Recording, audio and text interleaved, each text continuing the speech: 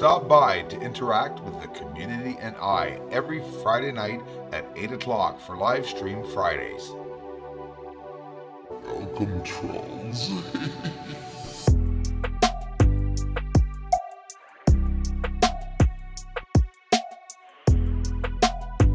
First sees all.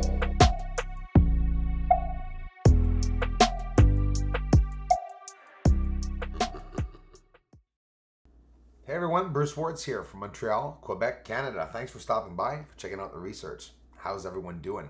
We're looking at, of course, the surface of the moon. Raining here, guys. Had my interview, test interview, building up a project with Silvano Trotta.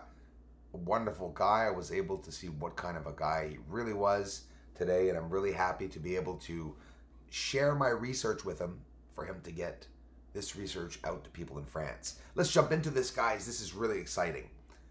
Oh, it's exciting, all right. I don't know what you guys are going to think of this, but the Terminator line is that black line that you see right there. And that's the line of the moon phase as it progresses across the surface of the moon. You know, when we see the moon as a banana or waxing crescent moon, etc. You all know that I've been telling you that along this line of darkness, the Terminator line, we could see these structures elevated, standing off of the surface. And if the Terminator line's not there, you'll never see them.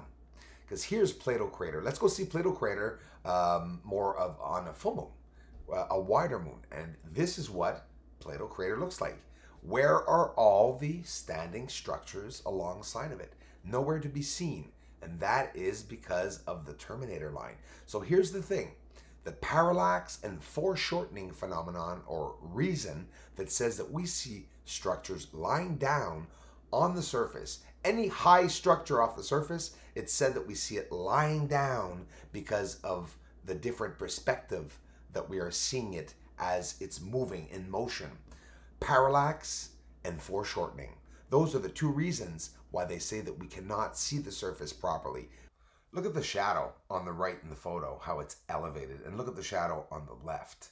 You could see a big difference on how that foreshortening or parallax is actually working. Why am I saying that? Because look at here on top along the Terminator line, look at all the elevated regions again, and there's that black line again. I just sent this one to John Lear. I wanted him to see it. And in reality, John, I just sharpened this one. Take a look at that, brother. It's even sharper. Now, this is running hundreds of kilometers, so ejecta elevated off the surface, guys. Why do I say ejecta? What is ejecta? It's what NASA says leaks from the overflow of these supposed craters after, you know, these asteroids would have smashed or meteors would have smashed. It's perfectly aligned with the smog or haze, that cover of light again that we see further down. I mean, come on, you know, you gotta really wonder what's going on. You can see the bend here where it goes up to a higher level to go and reach another higher region. That you can actually see the bend there. Even though it's very light, you can see this straight path crossing along. And now this continues on and off over to the right side of the photo. Just very hard, too hard for me to show you guys, but yep, it's real. Overlooking details, guys. What's this? A reinforcement? I mean, you have to say that if it's a large structure on the surface, even though it is the moon, for Pete's sakes, it has to be holding somehow. It has to have some kind of reinforcement along the way, holding this massive object up. So because of the parallax or foreshortening and the same reflectivity as the surface, these square structures here just go unnoticed. Now here's the part where no one ever understands usually. I just zoomed up a lot more in an already close-up zoom shot, but yet still no pixelation. So, again, there's not just one pipe there. There's two. And the closer you get in, the more there are. Bianchini Crater. Love this example. But I never really take the time to talk about what we're looking at. Look at the base of this massive duplex, or let's just say object. There are two objects on the bottom, and this one is connected to the top of the crater. So when I'm looking at these objects, I'm looking for structuring, I'm looking for ways that they are standing and actually holding on the surface, and that it's not just some object, random object that appeared in some pixelated photo. Fortunately, it's not. They're there. The structures are there. Whether they're inhabited or not, that I can't tell you. But someone's around them. I don't know if they're inside of them. Did you guys know that the moon has the measles or the chicken pox? The objects that you're seeing, the white bumps on the surface, are in line. They're symmetrical, in a way, symmetrically placed. Not all the structures on the surface of the moon have necessarily, the white picket fence in the mailbox. Here's the same photo, zoomed up, of course, and inverted. Look at the complexity in the structuring, in the way that these lines meet. And now look here, tunnels, power lines, or train systems. Let me tell you, whatever it may be, we're seeing lines side by side on the surface that are connected. They run in and out of regions of the moon, and some of those regions looks like they actually have some coverings over them to hide what's actually underneath. Did you guys know that it is said to be a telescope that causes the craters to look like they are outwards or convexed? Look here, I inverted the photo, and now this large crater looks inverted and not convexed. Really happy to show you guys this one. You're going to like it. This one caused a lot of commotion. Look at the surface. Many areas. Let's start by here. Tunnel or with a cover over it.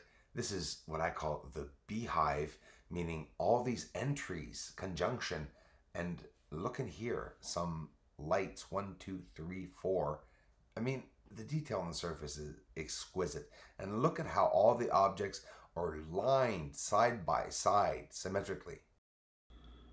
I'm telling you, a guy can get his head chopped off for this. I'm telling you, it's really up there. These massive objects. And look at this, again, like beads, right? On these beams, these lines. Here, how come two lines follow each other as they're winding through? It's all impossible for it to be natural, right? Look at the bumps on the surface.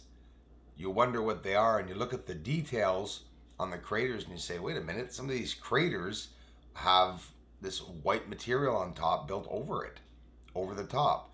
Hang on, we'll look at some real close-up details on the surface. Some astonishing ones.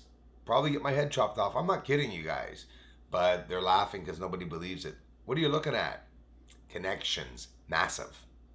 What's that? I mean, come on. Are these tunnels? They do look buried, or they look like they're under some kind of a haze. Why is this one crossing so straight across? Not gonna tell me it's ejecta. Come on, that's hilarious. Really is hilarious.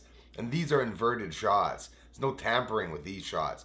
How come now we're seeing it elevate, go higher up, this object? It's because everything's connected. But let's go further than that. How much is everything connected? Everything. Bridges, corridors, connections. Electrical or people or liquids in it, who knows? They're connected. Tunnel going in the ground on a 90-degree square platform, and at the end, look, another connection. Everything is connected. Every area, it's not just areas sitting randomly there. They're connected. There are passageways going to these objects. Some of the tunnels are hidden. Some of them are exposed. And you gotta wonder why some of them look unburied. Maybe somebody was actually unburying some of them. Because when you look at this, it's a pretty revealing surface. And again, it's one small area on the moon. Now watch the series of arrows. We're getting in very, very close. The green structure that I talk about often, glass, whatever it may be, it's still there. Watch this. Watch closely, guys. See all these bumps that are around here? I've shown this in sinus iridum. Those of you following me for a while, remember that. Notice at the same time, here, two lines of bumps going alongside, overlapping other objects going over top of that. More tunnel-like objects that look like they're running across the surface everywhere you look. Biggest archaeological find that remains still yet a secret. Hey everyone, thanks for stopping by. The reason why we're not seeing these structures on the surface is because they have the same reflectivity as the surface itself. Somebody asked me, why, Bruce, do big observatory telescopes not see this? There are so many, thousands probably in the world. Well, that's right, but here's the thing. When you're working on a big telescope, you need funding, or you need to be a big association to be able to pay for that telescope. Therefore, for example, if somebody's operating the telescope, well, what's going to happen is he's not going to be zooming in and slowing down looking at footage as a part of his job. He can't do everything. He'll be operating the telescope. Then the footage goes off to the person doing the editing, and they each have their own jobs, obviously. It's not just see what you can do, try to do some magic with Jupiter. No, they have a very probably straightforward way of doing their work, obviously, scientifically. Angela Wade, thanks so much for the generous contributions. Angela, I want to give you a hand for that question that you asked me. Please email me, and I got something for you. Aliens are the moon. Aliens are the moon. And they're mining really up there. And they're mining on the moon. Aliens are the moon. Aliens are the moon. They're spying really up there. And they're mining on the moon. Aliens are the moon. Aliens are the moon. They may be coming soon.